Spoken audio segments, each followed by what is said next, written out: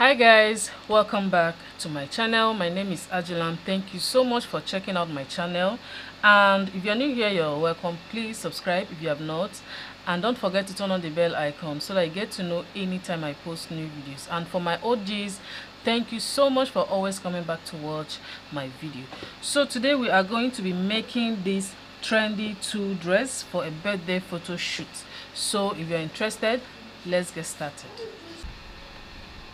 Alright, here I have my bodice pattern, and I believe that for my old subscribers, you already know how to draft a fitted basic bodice for a baby girl. And if you're a newcomer in the house, I'm going to drop the link in the description box so that you get to know how to draft a basic bodice pattern. Okay, so I'm going to start with the front one, which is this.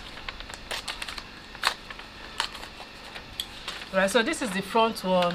So I am going to put another paper on fold and then cut it out exactly as it is. So here I have it already.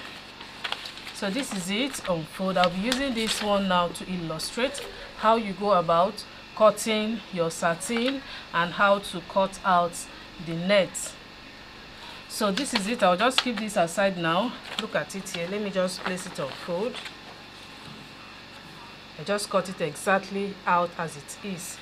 So this is for a 2-year-old, so you can work with your own measurements. So let me keep this aside. Now I am going to open this up. Okay, this is my basic bodice pattern, and this is the center line. Okay, let me just draw that out. This is the center line. So now, how do you mark or get your net? All I'm going to do now is to mark ½ an inch. Remember that for this side sewing allowance, it is ½ inch. That is for mine. Yours can be quarter or even 0.75, depending on what you're comfortable working with as your seam allowance. So this is the ½ inch there, and I'm going to mark that out as well on this side. So this is the ½ inch side sewing allowance. So now for the net, I am going to connect it straight. This is how it should be, like a crisscross. So it should go this way. Okay, it should go this way down to this shoulder line, and this other side also should go this other way down to this other side as well. So now, after knowing that, you will have to check what you have now from this point to this center point. So mine, it is 5¼ and it's the same thing with this other side as well. It should tally very well. So it's 5¼ then I'm going to multiply that by 8. Whatever I have is the inches I'll be using to make the ruffles on this front side. Okay, it's very simple. If you want it more fuller, you can multiply by 10. Okay, but it should not be more than 10. So I'll just divide what I have here. Okay, just divide what you have here and then multiply by 8 or 10 or even 5. Now for the length of your ruffles, just place your tape, because it will be crossing this way, so you need to place your tape like this to know the length. Okay, so for me this is 12 inches. That is what I have here. Remember that the waist and sewing and the shoulder sewing allowance is already included. So this is 12. This is going to be the height of my net, should be 12 now, and then I'm going to multiply this to check what I have. This will now determine what I'll be using. So whatever you have here now, you are going to multiply by 2, because the same thing will go over to the back side. I hope you understand. So now, for example, if let me just multiply this. Alright, like I was saying, after multiplying what I have here, it is 5.25 multiplied by 8. It is 42 inches. Alright, so this is to say that this particular side, the width of my net should be 42 inches, and the same thing goes to this other side. It should be 42 inches as well. That is the width. Now for the height of your net, like I said, this front, if you place your tape from the shoulder, from this shoulder point down to this point, it is 12 inches. That is for this front. Okay, so I'm going to take the back now to check what I have as the height. Now this is the back pattern, and your net will not be crossing over. It's not going to be a crisscross at the back. It's going to come down straight to this part because we'll need the space to attach the zipper allowance. So it will just come down straight to the back, straight as it is. So I'm going to check what I have for the back. So for the back it is 8.5. So I'm going to add that to the 12 inches, which is what I have for the front. So this is 8.5, and then this is 20.5. so each of the height of each side of my two should be 20.5. that is to say, for the both side now is going to be 41 inches. That is the height of my net. I hope you understand this part. Okay, so for this back you're going to also mark the ½ inch for the side. So this point now is going to be your center point for the back. This is the zipper allowance, is not, it should not be included. So this is the center back. So now I have 20.5 for each. Remember that your net now, we are not going to be joining on the shoulder side, so we need to minus this ½ inch for the shoulder allowance. So all I'm going to do now, since the front we calculated 12, so it's going to be 11.5. that is the height of the front side, while the back it is 8.5, so it should be 8, because the back side also, your two should not have any joining on the shoulder. Okay, so it should be 8 inches. So everything now should be 19.5. that is for both the front and the back height of your net. So this is how to go about it. So this is the net now. We are done with it. The next thing to do is to know how to draft out the satin. You know, we're going to add satin inside. It's not going to be plain. Okay, so you can add satin or duchess or taffeta, whichever one you prefer to use. So that one is very easy. All I'm going to do is to straighten up this armhole line, or sorry, this chest line. I will just straighten it up this way. Okay, if you want, you can still cut it off here, because by the time you attach your tool, it will cover up this opening here. Okay, but for me, I normally go up by, I'll go up by ½ inch and also connect it straight. Okay, this is for a little child. I don't want it to be free.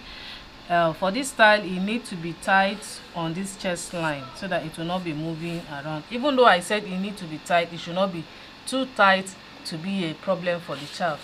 Okay, so this is what I have. I will just cut this place off now. It's just like as if you want to make an off-shoulder dress. So I will just cut this off. Okay, so now I'm going to start with my net, because that's the important part of this tutorial. So I'll just start with my net. Like I said, I'm going to start with the 42 inches. So I'm going to mark that out and then we continue. So here I have the 42 inches folded for easy cutting. So I'm going to cut this part off because I don't want this rough edge to enter. So I'll just cut it off. So now remember what I said that I'll be using as the length. It is 19.5 for each side. Okay, mine is 19.5, so you can work with your own measurement. So I'm going to mark the 19.5 now. This is going to be for one side, and I'll also mark another 19.5 for the other side, and it's as easy and simple as that. So after marking it out now, I'll just take it to my sewing machine and use my gather stitch to join it on both ends. So after doing that, you're going to gather it now to the waist measurement. Okay, we're going to gather it to the waist measurement, and also on the shoulder line you will just adjust it to meet up what we have here. Okay, if you want to open it up a bit, is now up to you.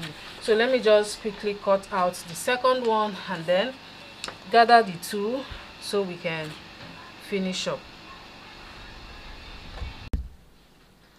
So here I have it all cut out. This is 42 inches by 19.5. Remember, that is what we are working with. Okay, so this is the width, 42 by 19.5. So the first thing I'm going to do now is to mark. I remember I said that the front side of my tool should be 11.5. So I'm going to mark that out on my net. This is going to give me a guide as how the it's going to give me a guide for me to know the particular place to put or to allow my net to sit exactly on the shoulder line. Okay, this is just to enable me know where to place my net on the shoulder point. So I'll just mark the 11.5 and connect it straight. Then I am going to use my gather stitch and run it as well. After sewing that, and then you're going to sew the ends using your gather stitch as well. So I'm just connecting now so I can sew this to the end. All right, I've done this already on the other one. So after connecting now, just use your gather stitch and sew it, and then you're going to have something that looks like this. Okay, so this is it. So this part is the longer, as you can see. This is the 11.5 and this is the 8 inches from here, which is the side that is going to be for the back side. Now this is what I have. So the next thing to do, I am going to close it up this way and then join this part that is open together. So I'm going to stitch this, and then after sewing it, I'm going to turn it inside out. At the end of the day, this part now will be inside. Okay, we're going to have something that looks like this. Okay, so let me just quickly stitch the sew this one and then join this part so we can finish up.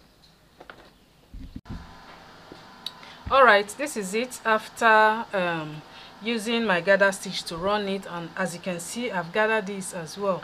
This is the second one. So now this part, remember I said that you're going to be using the off the shoulder method to cut out for this side. So I just did that, and I use the same satin as my lining, and then I join this neckline and this armhole.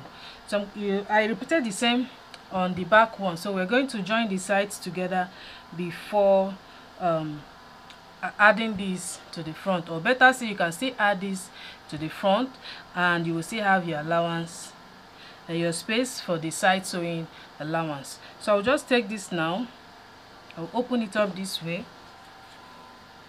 Okay, so this is the front together with the lining, and then I'll open the back one. Okay, so you need to arrange it to know where it should be. So this should come in this way. So I'll just open it up like this, place it over the front one, and then I'm going to stitch the side together. So this is for this other side. So I'll just go ahead, then open it up, and then I'm going to stitch the sides together before we now join this on the waist line. Alright, after joining the sides, this is what it looks like. So I'm going to give it a good press, but before that, I'm going to show you how to join the ruffles now to this front side. So now this is the center line, and for the back side, I am going to notch the 1 inch for our zipper allowance so that the ruffles will not get to the zipper part. So I'll just notch that place. Okay, so this is the 1 inch here.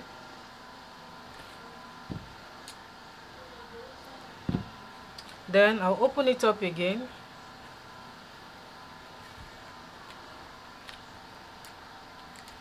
So on this center point here now, I am going to take one of these, and then I'm going to take this part that is longer. Remember, that is the side that should be in the front. So I'll now take it and place it on the waist like this.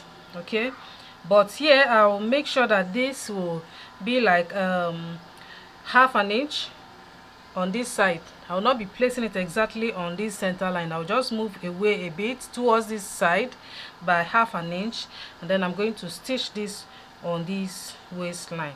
So when you want to stitch this, make sure that your lining is separate. So after stitching it here now, we'll turn it to the back side, okay, so that we can join it together with this side. So let me just use my pin and hold it here, because I need to give this satin a good press before sewing this on it. So let me just quickly pin it here and show you how to do the back side. Alright, I just pinned this part, okay. So I'm going to take this other side now. Remember that this should be coming on this back side, okay. And now at this point you can see why I said that the chest line should be a little fitted, so that by the time the child put it on, it's going to fit very well. But you can also add a little strap here. You know how kids behave sometimes. You can just add a little strap just to hold it well on the shoulder, okay. So I'm going to turn this now. This is the right side of the back one. I'm going to take this and also pin it, starting from that 1 inch that notch, 1 inch notch I did here for the zipper allowance. I'm going to start from there now and pin it also for the back side. Now you can see that I have my space for my zipper allowance. I'm going to pin it that way down to this side seam, okay. So I'm going to pin this. So whatever I did here, I'm going to repeat with this second one, and then I'm going to place it on my mannequin and show you how it is, okay. It's very easy. Just follow this method and you will get it right. So after pinning, you just stitch it very well. So I'm going to repeat the same thing now on this other side, and then like I said, I'm going to show you the look on a mannequin. Alright, I just placed this on my mannequin so that you can see how it is. So after moving it to the back side, I just pin. I've not joined it on the waist side. I just pin it just to show you. So this is how it will look. Like I said earlier, you can also add a strap to it. It will not be visible. It will help to make the dress to be strong on the shoulder line, so that it will not be moving around, okay. So I'm going to pin the next one. As you can see, I'll just pin the next one on the other side and turn it over like a crisscross, like I said earlier, to the other shoulder, and move it straight down to the back side. It's very easy. Just put your mind to it and you will get it right. So that is it for today. Please subscribe if you have not, and I will see you all soon.